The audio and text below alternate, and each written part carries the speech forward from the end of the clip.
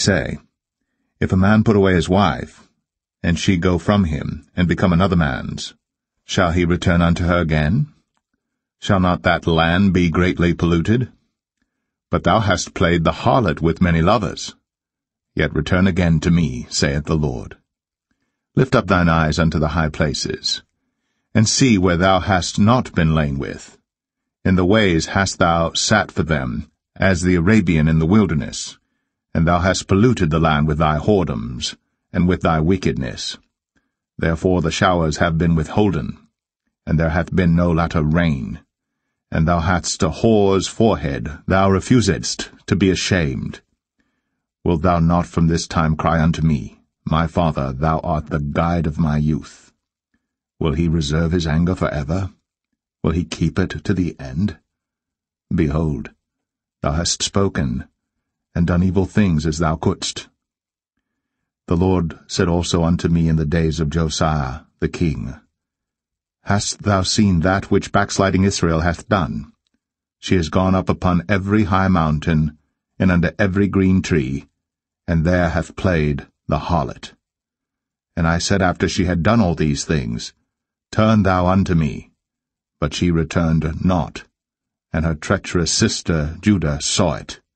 And I saw, when for all the causes whereby backsliding Israel committed adultery, I had put her away, and given her a bill of divorce. Yet her treacherous sister Judah feared not, but went and played the harlot also. And it came to pass through the lightness of her whoredom, that she defiled the land, and committed adultery with stones and with stocks.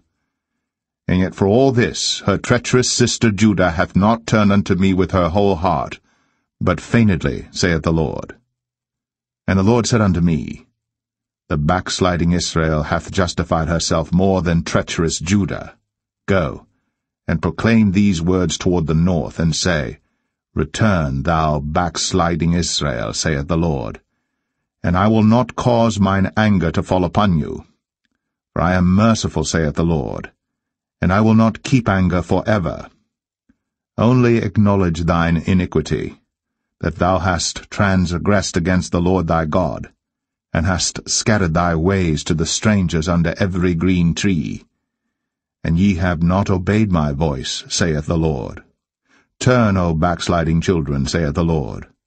For I am married unto you, and I will take you one of a city and two of a family, and I will bring you to Zion. And I will give you pastors according to mine heart, which shall feed you with knowledge and understanding. And it shall come to pass, when ye be multiplied and increased in the land, in those days, saith the Lord, they shall say no more, The ark of the covenant of the Lord.